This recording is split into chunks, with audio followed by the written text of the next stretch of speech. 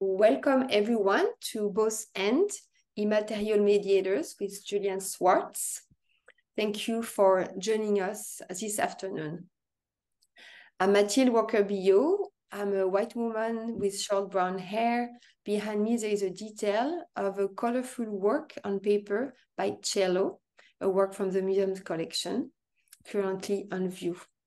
I'm Curator of Programming at the American Folk Art Museum, and I'm joining you today from Queens, New York.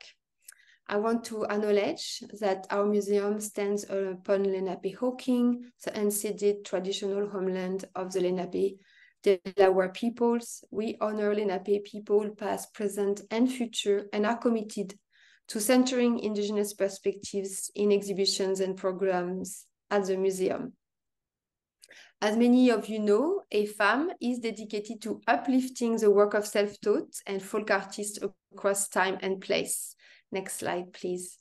And we're thrilled to celebrate the artists of our collection with our current exhibition, Material Witness, folk and self-taught artists, now on view at 2 Lincoln Square until October 29th, along with a concurrent exhibition, What That Quilt Knows About Me.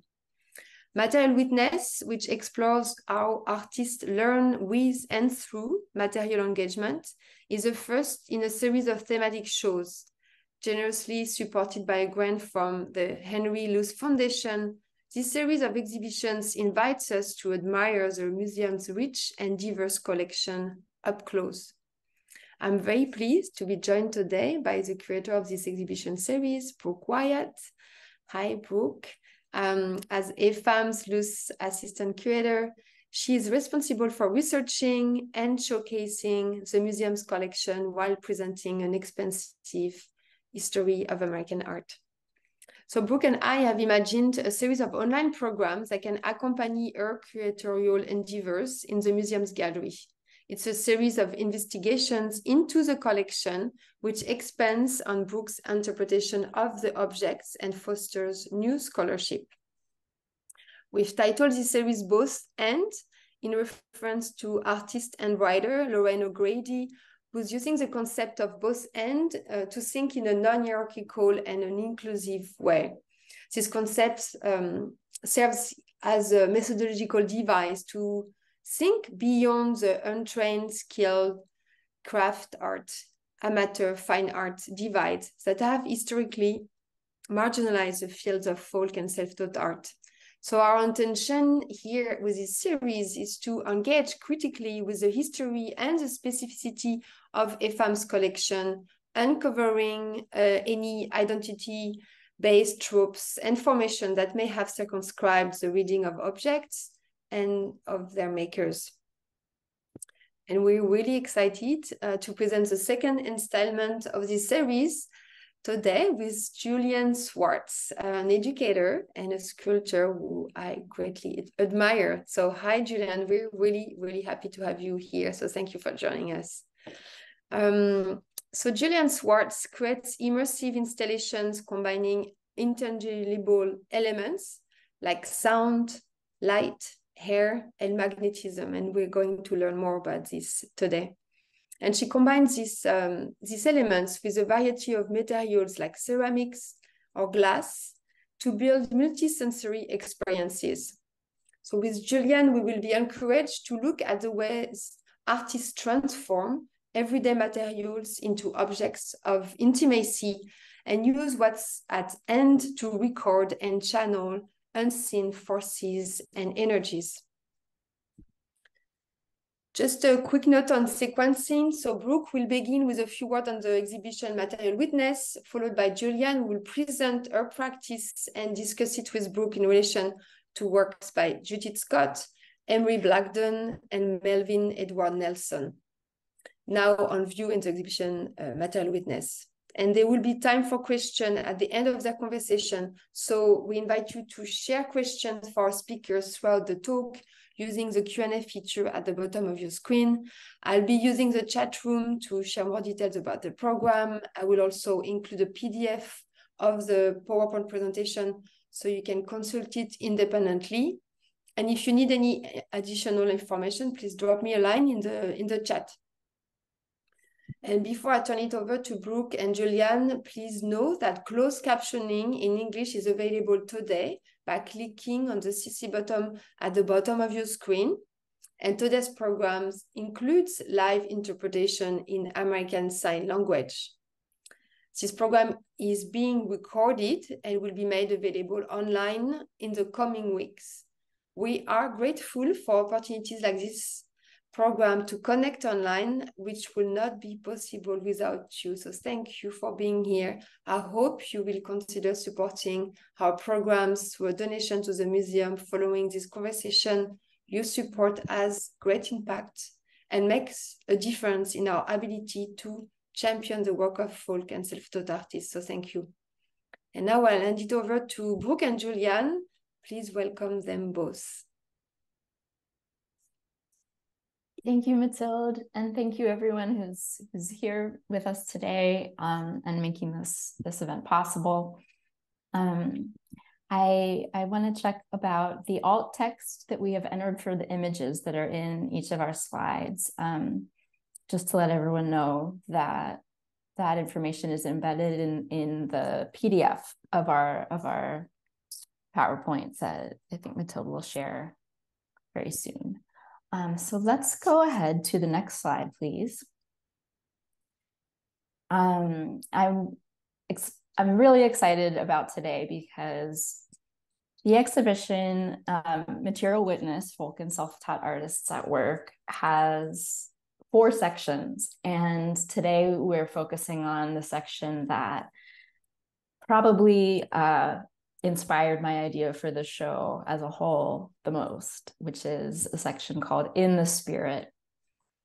And it informed the original title I had for this exhibition, which was Material Mediators, because I am fascinated by the ways that artists and makers and humans in general use raw materials and use objects as ways to channel, to find access, to commune with or connect with themselves, one another, and perhaps spiritual, metaphysical, natural, otherworldly realms as well.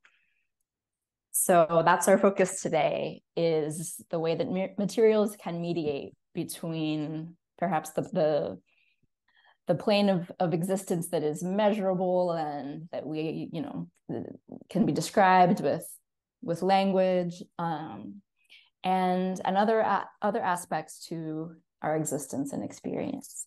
And here we're looking at an installation view of one of the walls in the Spirit section, and seeing examples of artists using materials like earth, minerals for pigment, materials gathered from their immediate environment and turned into art materials, and also valuable materials like silver that, when shaped into different forms, not only take on value because of the value of their innate materials, but then also the forms. And I'm talking about a group of silver milagros that are installed in the plexiglass case that is in the center of the wall in the image we're looking at. Once these pieces of silver are carved into shapes like an airplane or a car, they then are representing a voyage, for example, or a trip, and they become sort of like prayer charms or talismans, holding like hope and belief in the hopes that the trip will be safe. So that potential of materials to maybe hold and embody our beliefs, maybe to channel healing or protection, to enable communion with the divine and the natural or supernatural world,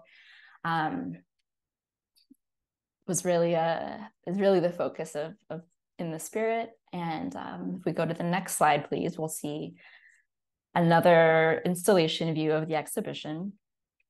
And this is still the In the Spirit section, where the walls of the exhibition are painted a light blue. I forgot to mention that myself, I am a white woman with brown hair, wearing glasses, and a light blue cardigan. So material mediators.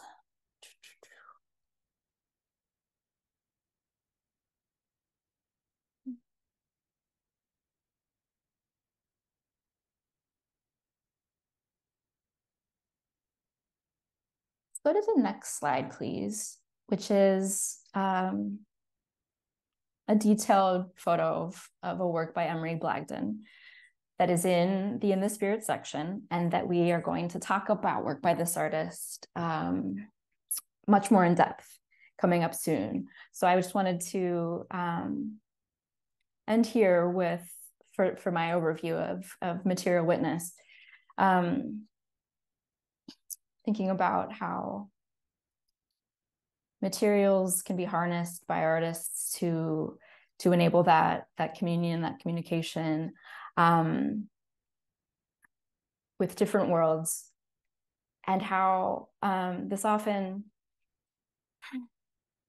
materials are not always the things that can be described with language, or the things that can be perceived. It might be material of light, the material of sound, materials including faith or memory. So with that, I'll turn it over to Julianne.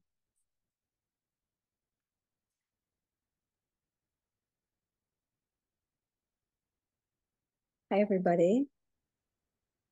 We could go to the next slide, please. Actually, I'll start by introducing myself. My name's Julianne, and I am a white woman in my 50s, and I'm wearing a green jacket and a white pin with black lettering that says "Imagine Peace." And this is a Yoko Ono work that I'm wearing on my jacket. And I was asked to look through the artists in this exhibition and find correlations with my own work. And I actually found very strong correlations with these three artists, Judith Scott, Emery Blagdon, and Melvin Edward Nelson. So I'll start with Judith Scott, and I'll describe what we're seeing on the screen before I talk about the work. On the left, we have a sculpture with an oval dome shape that's on a flat white surface, and the sculpture appears to be wrapped in many layers of different colors of string and yarn. And on the right, there is a black and white photograph by Leon Borenstein, which shows the artist Judith Scott embracing one of her sculptural works.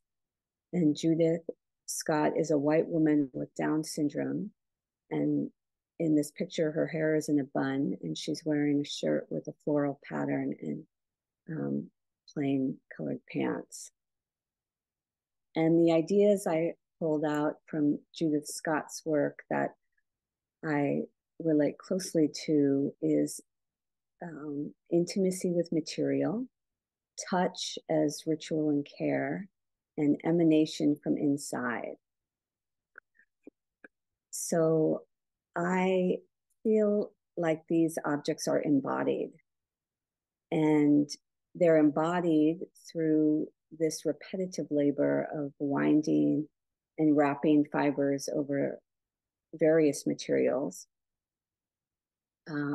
I think of this continual layering to build the form and mass as it mimics organic processes of building life, like tree rings or coral formation or cell reproduction. And I see this repetition of touch in the sculptures. You can just imagine that process of Scott, touching and winding and wrapping and holding, over and over again to build this mass.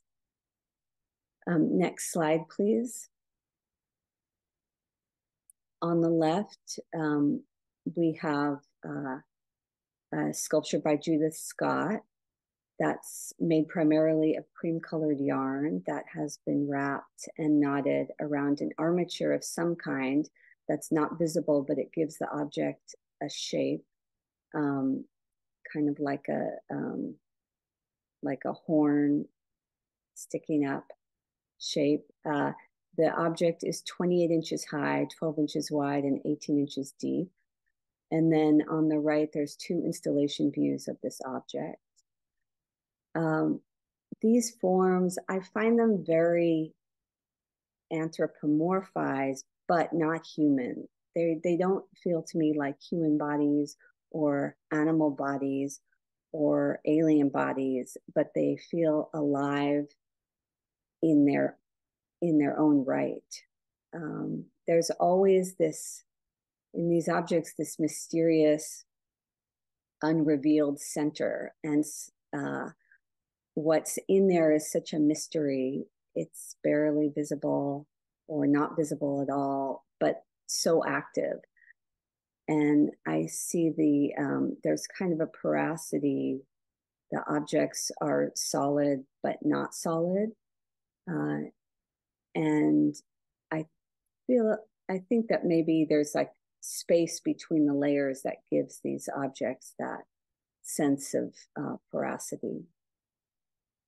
Next slide, please. I love this sculpture because what's inside is somewhat revealed. That tubing. What we're looking at is a sculpture that is 28 inches in height, 15 inches wide, and 27 inches deep. And it's clear plastic tubing and black circular pieces of plastic and many objects inside, wrapped knotted yarns of many colors that hold it together like a bundle. So I can see some of these materials in here and I recognize them. They're ubiquitous, but they're also infused with such power through this repeated touch. I feel the artist's intimacy with these objects when I see them through that wrapping and winding process. And so then I feel intimate with the objects. The care, I can see the care that the artists put into the winding, wrapping process. And so that's what I'm responding to with my own care of these objects. And I have a sense that for Scott, touch and tactile feedback is really important in this work. I don't know how much, I wonder how much of this process is through tactile feedback, like how much information about the building is she getting through touch, and how much is through vision. And I just, it seems like a very, very active conversation back and forth with the materials. Next slide, please. So this is my work, and I'll describe the images that you're seeing. There's 4 vessels on the screen that are made from translucent white glass and unglazed porcelain. And the objects are sitting on a wooden surface. And the objects in the picture are approximately 2 feet by 3 feet by maybe 10 inches. They are bulbous shapes with several holes of different sizes, and some parts of the objects are folded, wrinkled, and collapsed. So the project here is called Sign Body, and the year is 217 to 219. And this work is also really based on tactile feedback. Actually, tactile feedback, sonic feedback. So I chose these materials, the glass and the porcelain, for their sonic qualities, how they hold and amplify sound, and also because they have both hard and soft states. So I used the fired ceramic objects in the vitrified state to impress the molten glass when it was in its soft state, and then vice versa. The hardened glass objects to impress the wet clay. So that back and forth process records the pressure of the two materials in the finished vessels.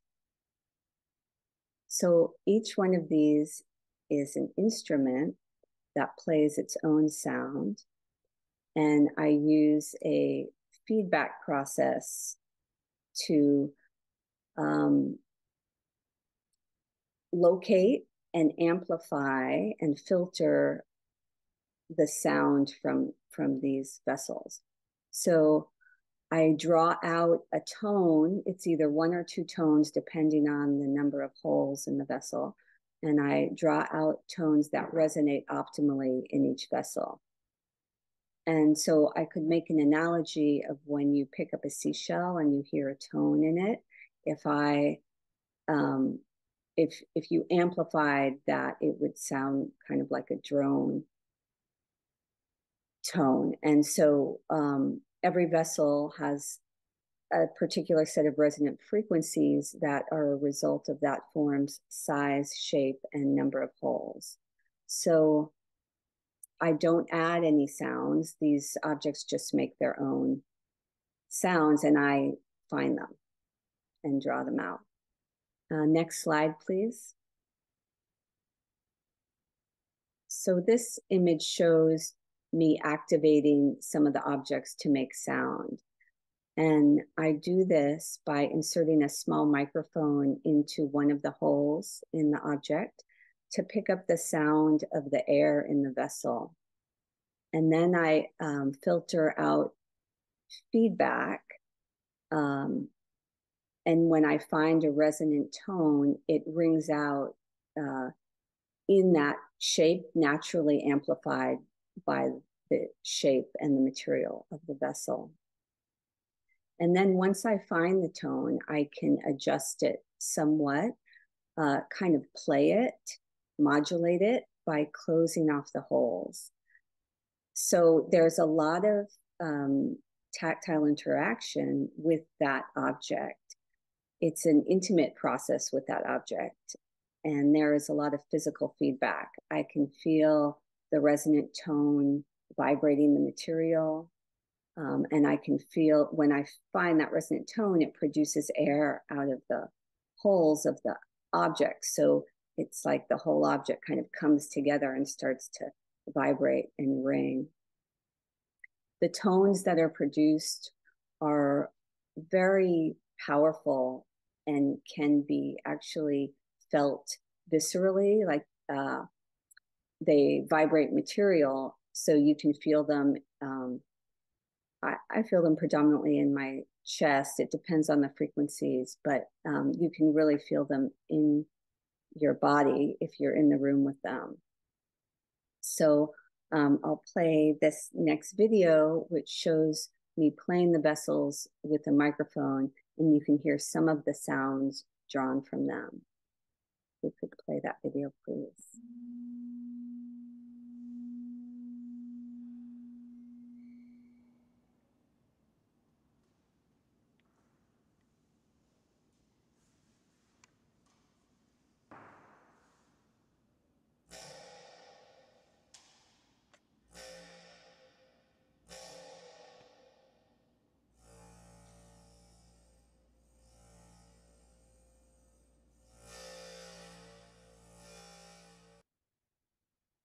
So if we could go to the next slide, please.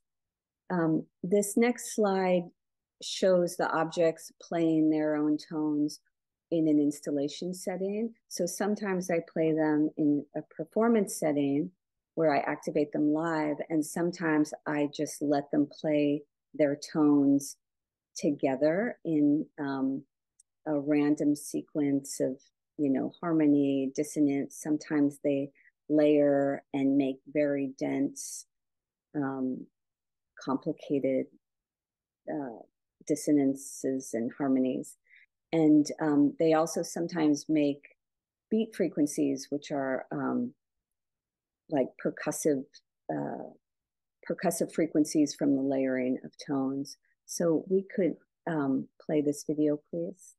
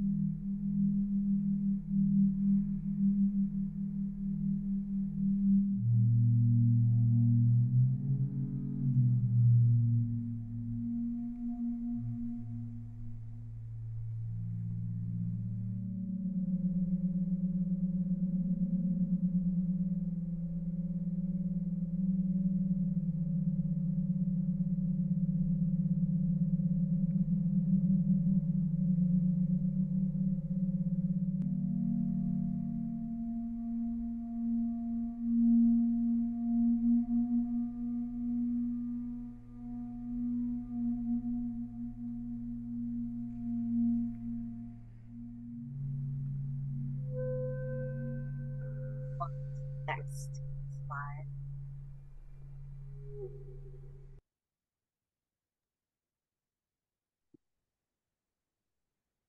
Thank you, Julianne. It's mesmerizing to get to experience,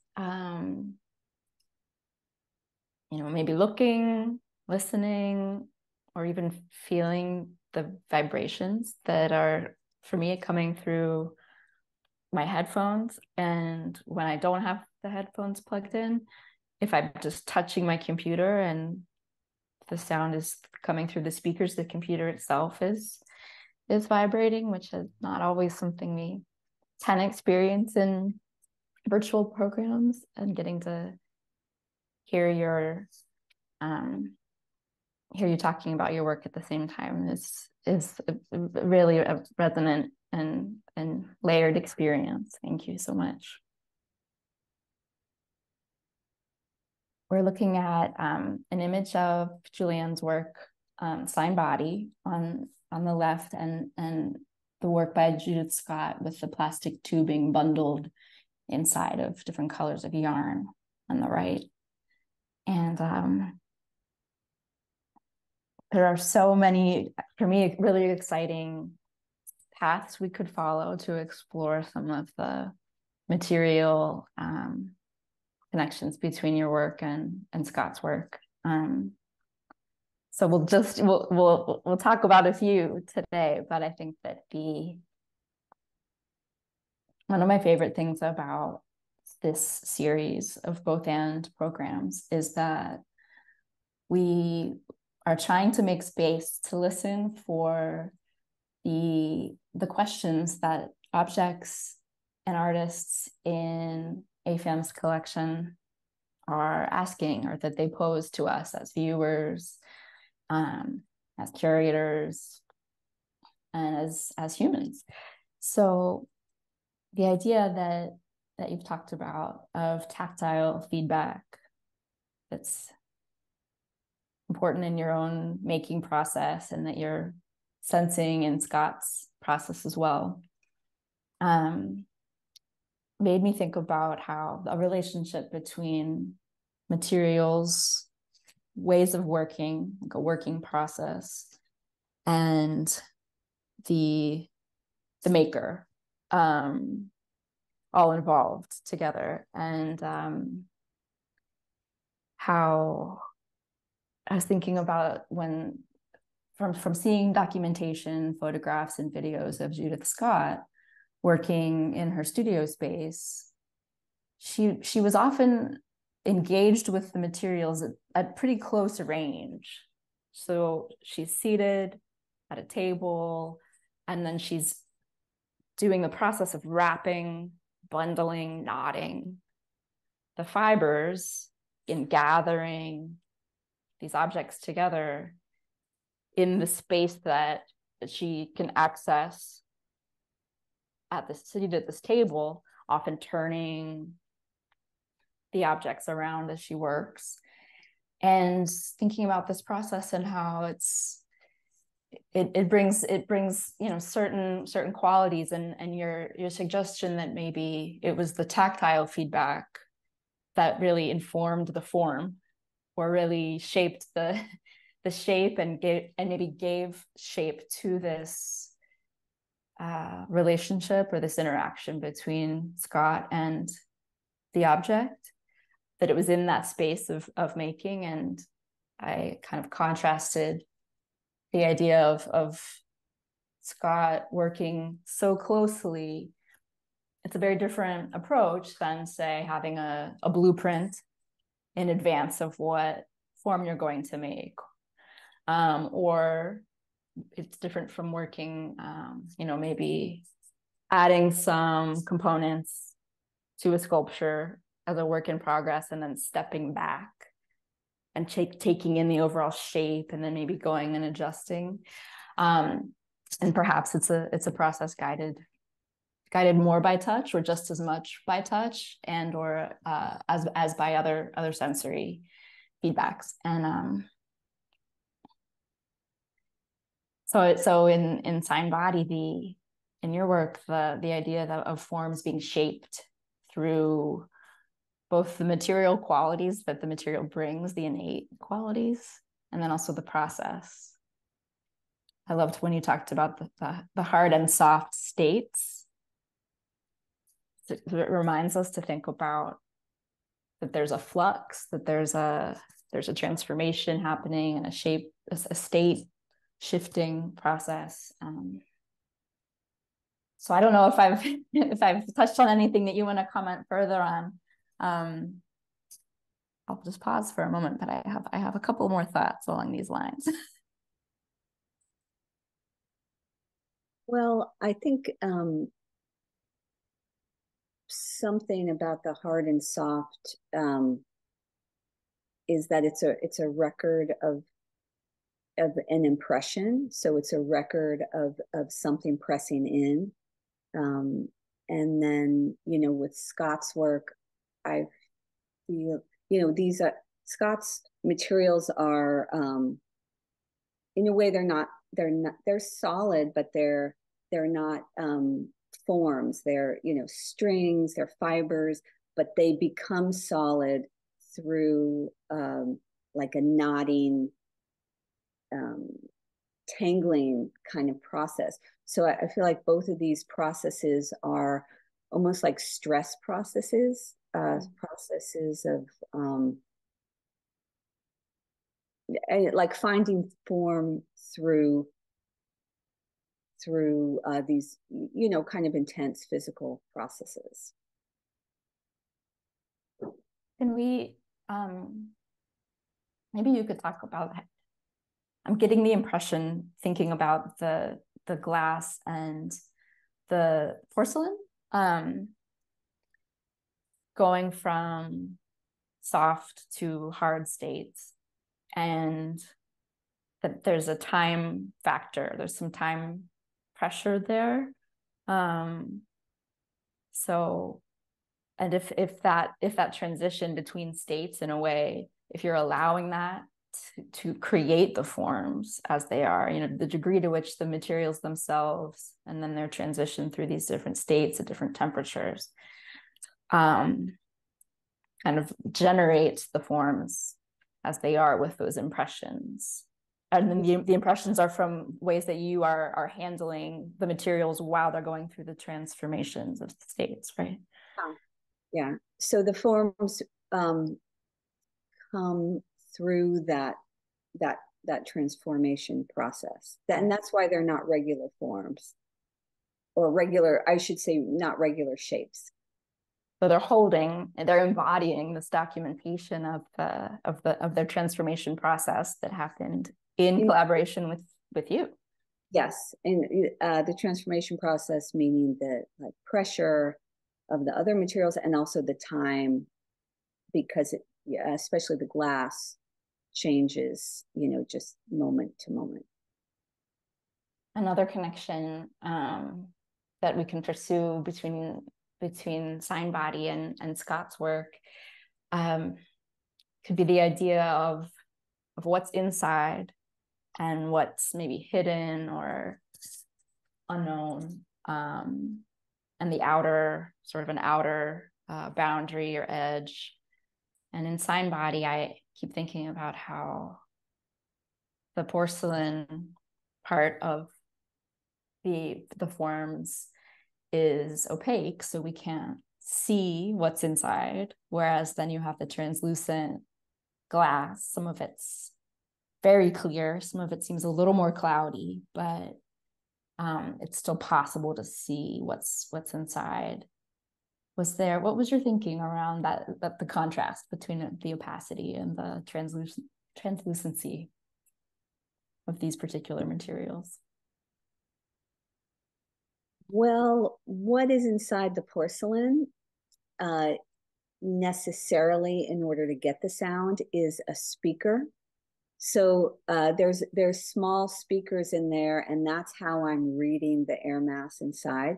And I didn't necessarily want to see that, but I did really want to see the emptiness, that what's coming out of them, you know, what's coming out of them is very full, very present. That sound is very embodied and full.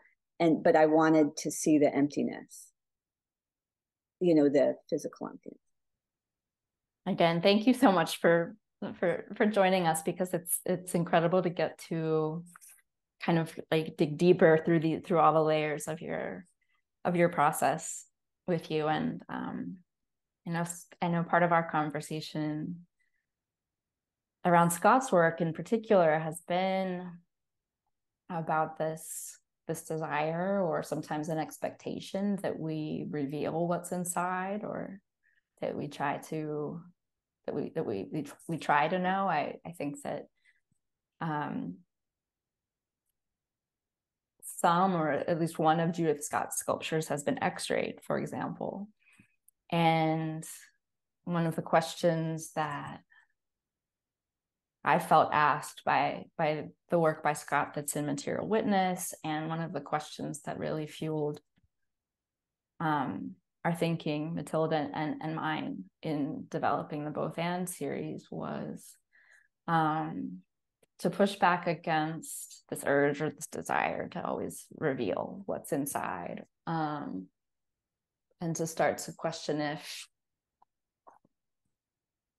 certain knowledge, certain awareness, certain experiences are not maybe meant to be shared, or are not knowable by all people. And something about experiencing this work today, both your work in dialogue with Scott's work, and then all of us here together in this Zoom forum,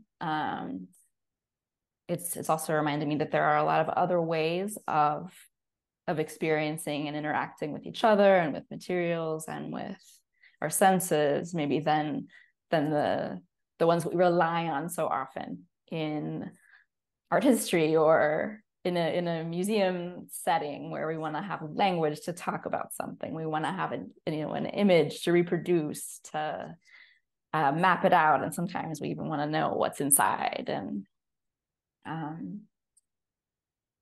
here we're getting a chance to experience a lot of other kind of dimensions.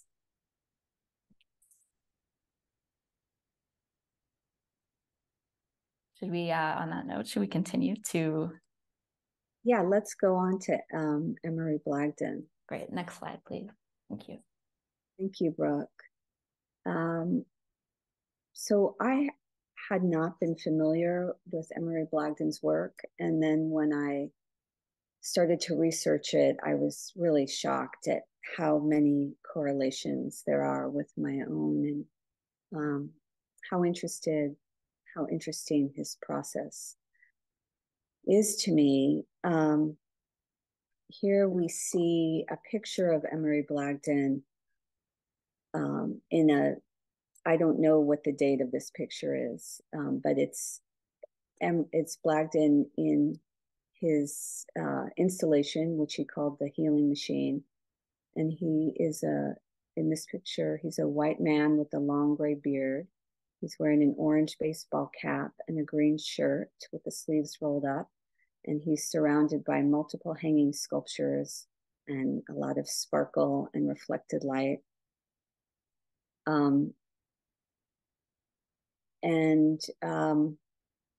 The ideas I want to draw out for this artist are unseen forces and invisible materials, conduits and conductors, and belief and functionality.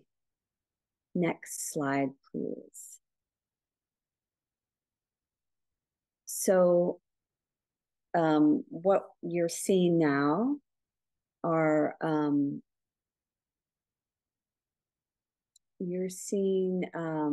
sculptures made from repeating shapes of metal cut into squares. Looks like some kind of many materials hanging, cardboard, a doorway looking into a wooden space, many hanging metallic objects.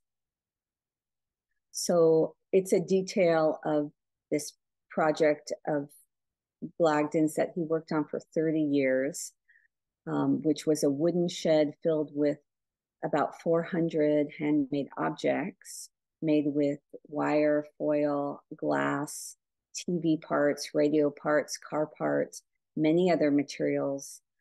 And Blagdon called the installation the Healing Machine and believed it to have measurable healing effect on bodies, his own body and other bodies.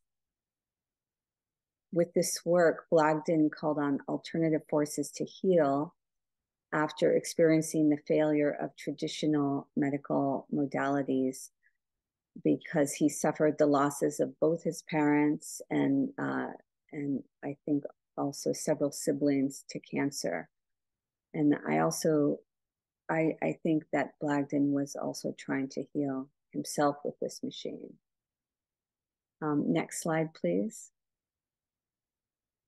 So in this slide and the next slide, I'm showing lots of close details that I took as screenshots from a video, so you can see up close some of the materials in this work.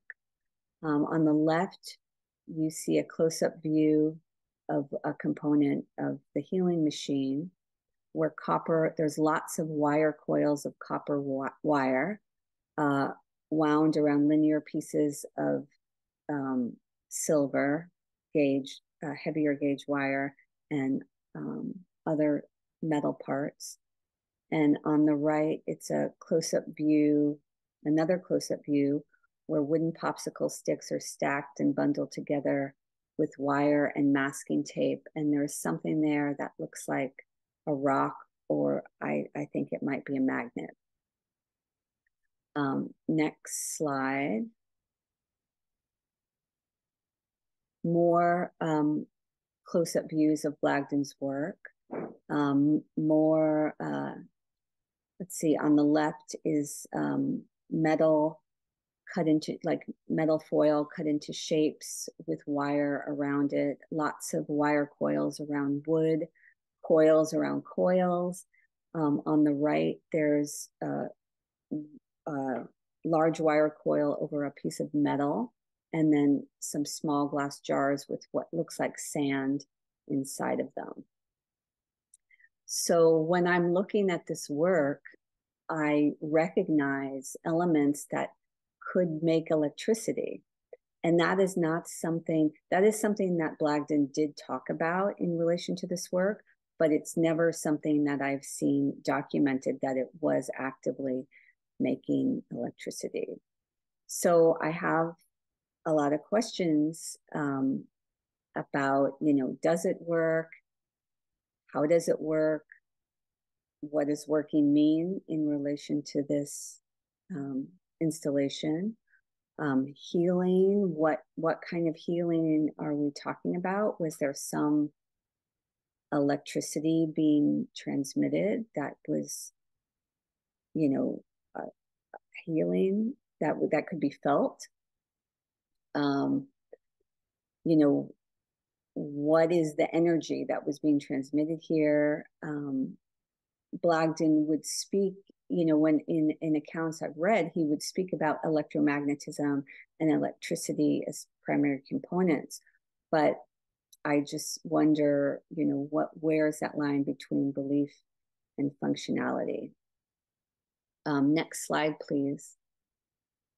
So I just put these slides in of two processes, a magnetic coil and a voltaic stack, which could very well have been happening in that work, even though I haven't seen research talking about it. What you're looking at on the left is a magnet with two colors of wire wrapped around the magnet in different parts, and then those two pieces of wire attached to a light bulb, and the light bulb gets electricity from that interaction of the magnet and the wire coil. And then on the right, the voltaic stack, you're seeing pennies, but this could be any kind of metal stacked together with acid in between. So it could be like cloth with vinegar or any kind of acidic material there, salt. And then that can also power, that can make electricity, like a small amount of electricity. Next slide, please. So here's more details of Blagdon's work, where you can see like some of these processes could be happening. I don't know, they could be happening. I asked Brooke if research had explored the electrical functionality of this project, but she was not aware that there had been that research done. But through this work, I see magnets, and well, I don't know if they're magnets. I see a lot of metal stacks and a lot of coils. So I wonder how much of this was consciously assembled by Blagdon, you know, as electrical conduits. And I wonder if, you know, he researched it or intuited it. Was it channeled? Did it work? All of these, you know, really interesting questions to me. Next slide, please. More components of Blagdon's healing machine, made from wire, paper,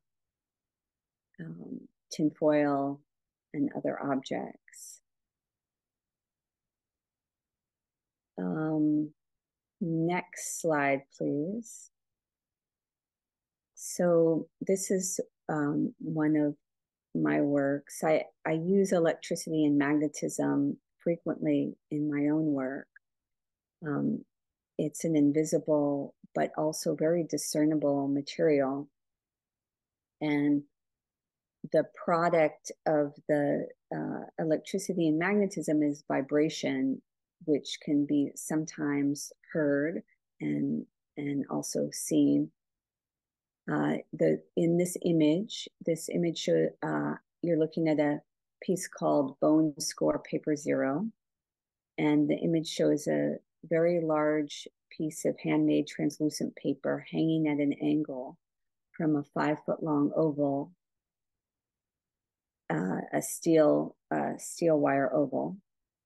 And then the image on the right shows the same piece, but in movement, blurred in movement. So this work uses wire coils like what I showed you previously and magnets to transmit sound and kinetic energy through material. In this work, the electric impulse of recorded sounds can be heard and seen as vibration through this wire and paper. So if you look at the material list on the left, it says stainless steel wire, magnet, abaca paper, amplifier, audio player, wood, sounds of breathing, of a whispered conversation, a timpani drum, rustling paper, a child's laugh, a storm, thunder. So in this work, I always list the score of sounds as part of the materials of the work. And the sounds are chosen for their references, but also for the vibration they produce in the work. Let's go to the next slide, please. This is another work that uses vibration, but it's not vibration. It uses a sound vibration, but it's not a sound that you can hear. You only see it as vibration in the wires. So this image shows an irregular, long, thin vessel woven from very thin rust-colored wire. The dimensions are 50 by 5 by 7 inches. There's a small ball sewn in the middle of the form. And on the right side of the frame, there's a detailed image that shows a close-up of the wire. So this vessel is woven from copper wire and includes several active coils that receive electricity from a sound player. So there's sound being played through these wires. And the ball in the center is a magnet that turns the sound into vibration. The vessel tremors intermittently with that vibration, but since there is no surface material for the sound to vibrate, there is no orality, nothing to hear. You can't hear the sound, you just see the vibration of it in the wires. And then next slide, please. I'll show video documentation of both of these works. And the first one, you won't hear anything. And the second one, you will hear the sound kind of as reflected off of the paper. Play that, please.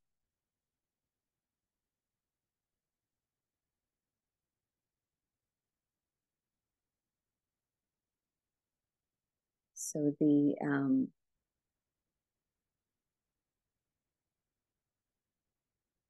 vessel is trembling intermittently.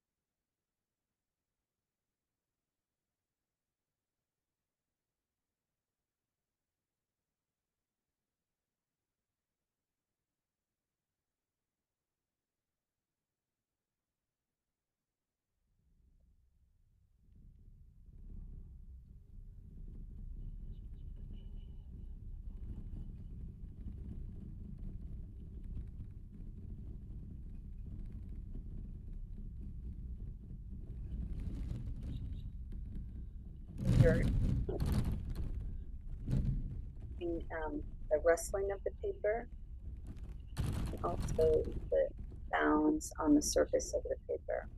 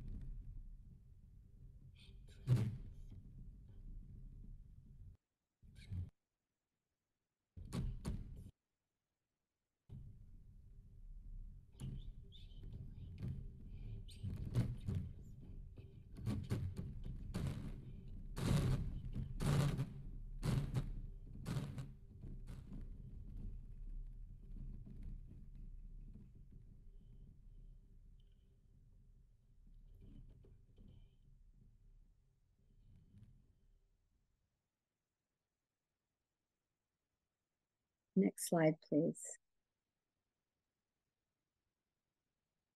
I'll join you again, Julianne. Thank you for sharing these videos and taking us onto this journey through Blagdon's healing machine and asking many questions about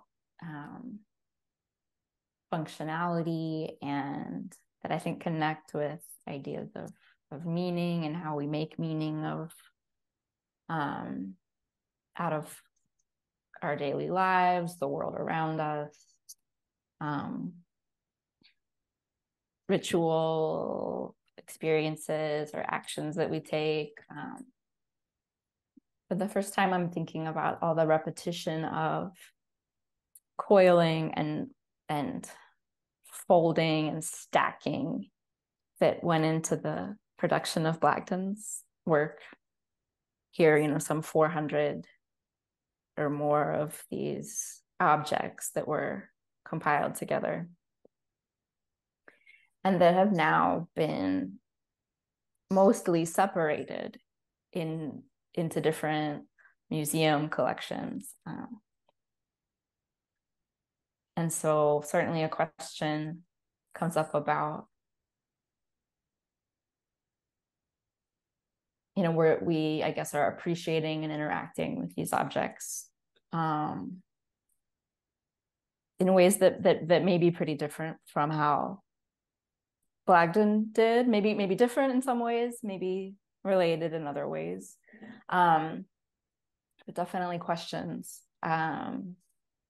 that I don't have definitive answers to, but that I want to think about around what it means to I guess appreciate this work aesthetically, for the subtle movement. When you walk past the Blagdon's work, we have a component from the healing machine, one component installed in Material Witness, and it's casting these shadows on the wall.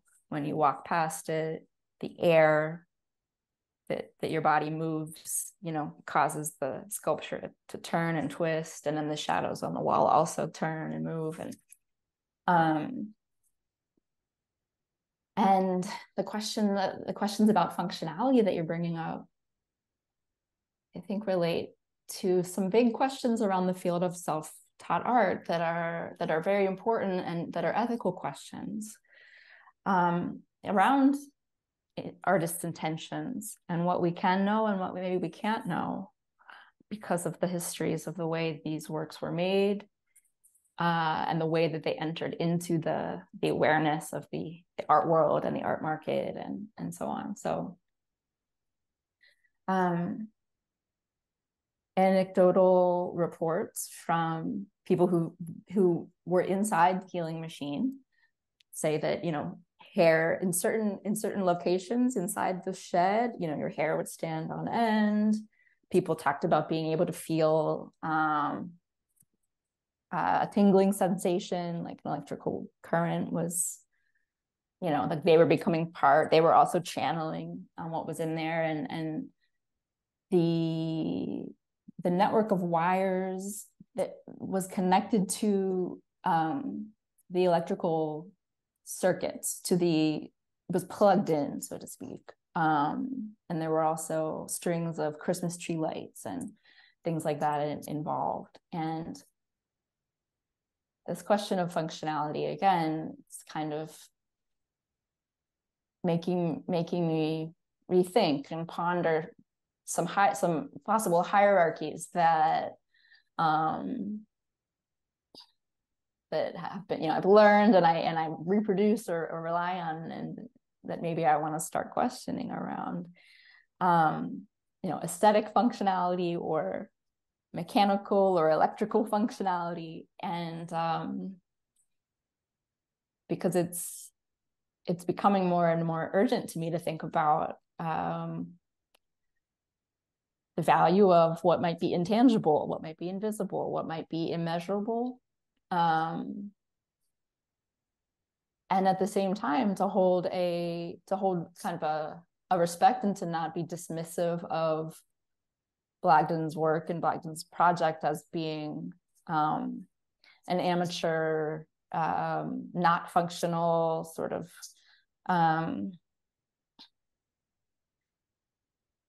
there was so much work that went into this that and again, not all measurable. It seems like there was a great deal of belief and also actual labor and a lot of physical time that he spent with these materials in this space. And yeah, so all of these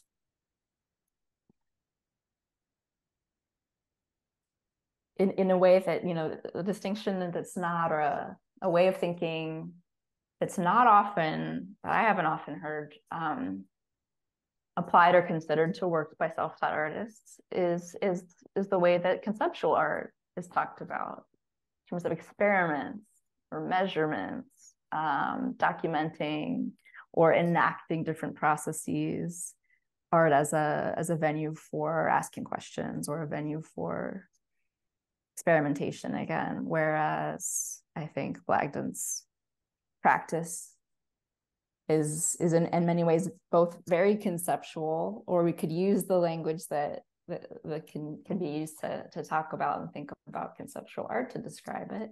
We can talk about it using a lot of different languages, and perhaps, you know, we could even experience it, we could even feel it if we were able to be in the space.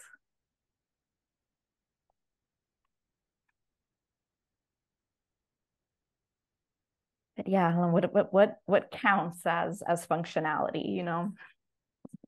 Well, I would say in this case, what counts is healing, because that was the intention. So he was talking about electrical impulses and electromagnetism in relation to healing. So that's the part that is, you know, most interesting to me. Yes, does it function electrically, but also how does that electrical impulse relate to healing? And, you know, what were people feeling in those accounts of, you know, their hair standing up and stuff like that? I know some family members were invited but chose to never go inside. It wasn't an experience they wanted to have. But sounds like one thing we're getting at is that if you take any kind of measurable electromagnetic fields or currents that are activated in Blagdon's work, and then you add the, you know, maybe measurable to some degree, but the sort of that power of healing or a belief or a seeking of access to that, you know, perhaps it's the combination of these and other factors that ultimately is how it functions, right? That there's some kind of, you know, that you can't just discount the role of belief or that pursuit of healing. Well, in any healing, I think you can't discount the role of belief in any kind of medicine at all. I mean, that's my belief, actually. Well, time has really escaped us. We have another artist whose work we wanted to explore, but I know we are running short on time. Let's see. Why don't we go to the next slide, please? And maybe we can consider Melvin Edward Nelson along the themes that you outlined, Julianne, and look at your work that you've paired with Nelson, and then we can open up for a discussion. Yes, this is, we're looking at a watercolor by Melvin Edward Nelson, and it's 11 inches by 17 inches. It's an orb with blue and purple wavy stripes floating in the background above layers of paint. that traverse the paper diagonally. So Melvin Edward Nelson was fascinated with the universe, planets, and atoms. I read that he built a planetron, which was a device that allowed him to track UFOs, but I wasn't able to find any pictures of that. The ideas I wanted to bring out with Nelson was resource loop, transmutation of material and traces of process, scale shift micro to macro. Next slide, please. Another painting by Melvin Edward Nelson, and this is 17 and 7/8 inches high and 24 inches wide, made with graphite ink and mineral pigments on paper, mounted on canvas. In the painting, curved black lines surround a circle where colorful dots and black shapes resembling spermatozoa repeat. In addition to using watercolors, Edward Nelson painted with handmade pigments from materials in his environment. So crushed soil and rock samples dug up on his property mixed with water. I read an account that a UFO landed in a clearing near his home. And when it left, he was able to gather the dust from the landing site and began to use it in his paintings. And I wondered if this was the beginning of his use of earth and rock dust as pigment. Next slide, please. Here you can see this painting is all pigment. And it's a 13 by 20 inch drawing, and the lines are kind of blurry, and it's mostly brown color on the outside, and then there's a circular concentric form in the middle that's reddish, bluish, and greenish. Next slide, please. We can go back to the slide before. Yeah, this is a work in progress. So I'm showing something that isn't finished, but it's in my studio right now. But it was the closest thing to Edward Nelson's work. And this is a project called Prayers and Incantations. And these are ceramic speakers that I'm making. What you're looking at on the image is 5 cone-like ceramic forms, cracked and burnt, and the size of them varies. They're about 12 by 6 inches, roughly. And these are handmade speakers made from steel and ceramic, and they're fired first in a kiln, and the high level of heat from the kiln magnetizes the steel so that they function as speakers. And then I put them through a second fire in an outdoor pit and wrap them in organic materials, my own kitchen scraps that I save. And the stress of the process is recorded in the objects as marks and cracks on the surfaces, and also becomes a physical filter as sound distorts through these irregular and fragile surfaces. I started making these knowing that I intended to play a specific kind of sound through them. Invocations of a sort. And after I made several, I found out about ancient Aramaic incantation bowls that have some things in common with these that were used as protection amulets. So I'm going to show a very amateur video from my studio here, and the sounds playing through these are both human and non-human sounds, as well as water and fire sounds. I'm not going to say too much about the recordings because the work is still in progress, but in this video you can see a little bit of hear how the sound is distorted through the surfaces and hear them functioning as speakers. So we'll just play maybe 30 seconds of this video, please.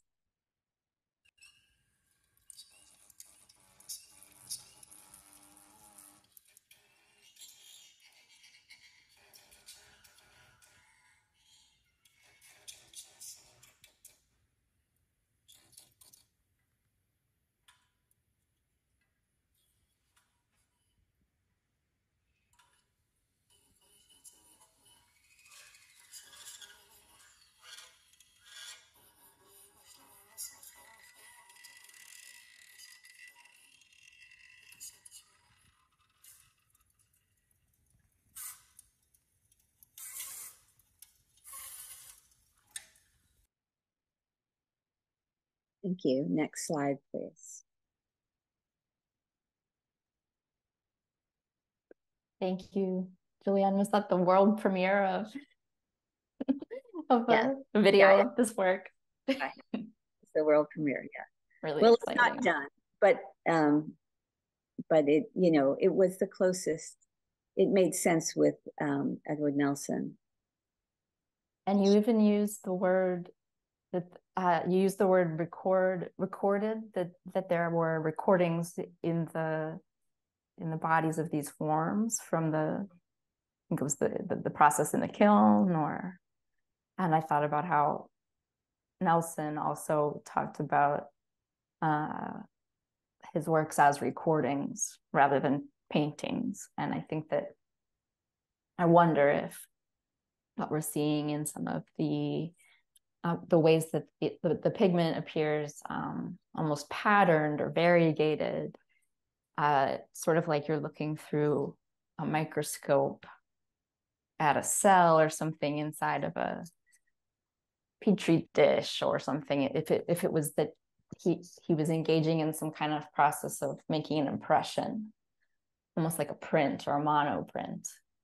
Maybe he crushed up the minerals that he was drawing from the land, and then suspended those in some kind of liquid, and then it made an impression with the paper. I wondered if that was part of his process, and how we were getting these kind of modeled surfaces. But in any event, there's a recording that's happening, and then he also often dated and labeled the recordings based on the forces that he believed he was documenting, which I think often involved UFO landings. I think for Nelson, this was perhaps a regular occurrence. Do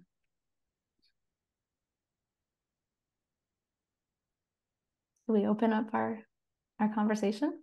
Yes. Hi. Thank you so much, both of you, for this conversation, and for Julianne for sharing your knowledge. I think it was really fantastic to look at the collection with the question of energy and forces in mind. Fascinating approach that also, I feel like, continues this conversation we have in the, as part of the series Both Ends. Last time we had Jessica Cooley, an art historian and a curator, with whom we explored methodological approaches to thinking about disability and self-taught art. And with you, Julianne and Brooke, also today, it was more like approaches to thinking about knowledge production and self-taught art. And I thought that was, and also science, the limits between science and art, and that was really fascinating. And so I think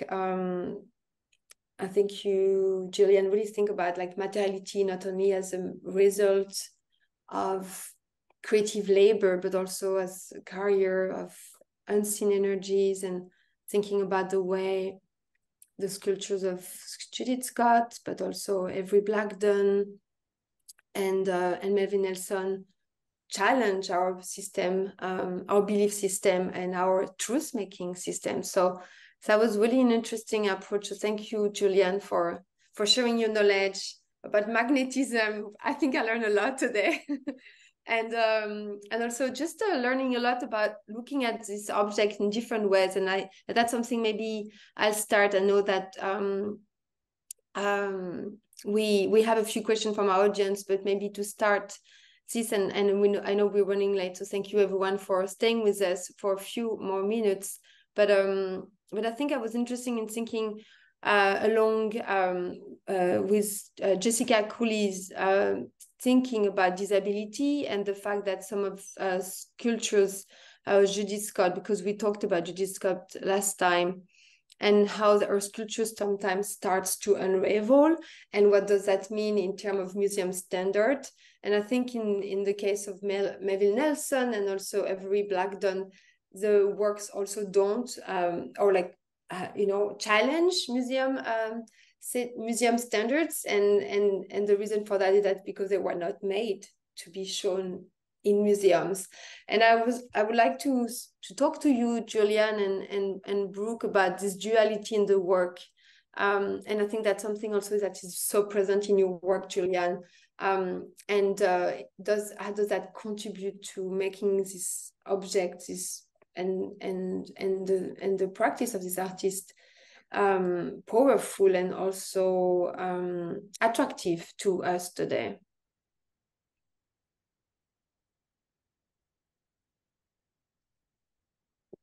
Well, when you're talking about, I guess essentially you're talking about conservation and having something be conservable, and it made me think about what is prioritized. And so what is prioritized, I think I know that sometimes in my own work, I will prioritize the immediate experience, like the experience of being with the work over the experience of being able to document the work. That's just a choice that I make personally sometimes. And it can be problematic, but and I think that with Scott, I don't want to assume what her prioritization was, but I also feel like if I was going to make a guess at what her prioritization was, it would be the making, like that feedback that she's having in that moment with that material is her prioritization, and not the product, but the performance also of making. Interaction, yes. The interaction of making. And then with Blagdon, again, not to assume, but if I'm going to apply a theory on what is his prioritization was, it was, in the moment, to give himself or people who entered the machine a moment of experience, a very particular kind of experience. So, and then for Nelson, it was a recording. It was a process of recording something. So none of these artists, were in a way making something to be retained. As you said, their intention wasn't to be retained in a museum. So it's a choice, in the making. But also it speaks to our history of contemporary sculptures, which, if you go back to this idea of Michael Fried against objecthood, that's also could be a definition of modern sculptures or contemporary sculptures. I will be curious to hear your thinking also here, Julianne, because you also prioritize experience over objecthood. And in some ways it's also can hurt the experience, or I was wondering about if you could talk about also how the work is understood and perceived in the art world through that prioritization of the experience over the materiality or preservation. Well, it just reinforces it's such a different it's always a different experience with every work to to see it in person versus to have documentation of it with every work. But some works are more that distance is wider, And, I think that it can reduce the audience if a work is much more active in person than in documentation. It means that someone has to be with it to experience it, and that does reduce the audience. But I don't know, that's just, that's where I've been able, that's where I want to be with my work. I mean, I think that it has to do also with establishing a relationship with the viewer that is very intimate. And so that isn't always, I don't know. And it's also relying on things that are not always visible. So. But I feel like it's really part of what we call contemporary art, this idea of like crossing boundaries. And that's why also probably Blagdon and Judith Scott and the work of Nelson resonates so much with us, or with contemporary practice like yours. Yes, that is why, because of the ephemeral, because of the ephemeral qualities and like these other concerns that aren't necessarily aesthetic. Mm-hmm. So I would say other intentions, so that, it is, all of those practices are conceptual practices because of the other intention.